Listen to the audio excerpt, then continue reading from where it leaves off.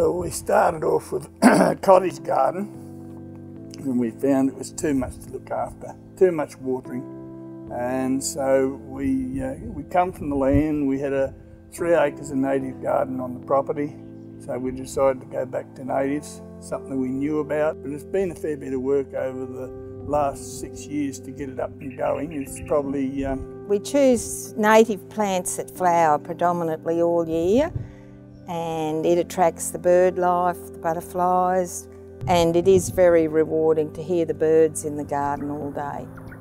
Once established, they do not need a lot of water. They're very hardy, and you choose the plants that suit your soil.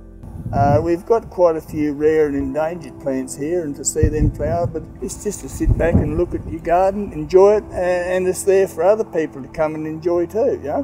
Once we were accepted to have our garden in the competition, we found it very rewarding because you meet so many other gardeners, and it raises money for charities.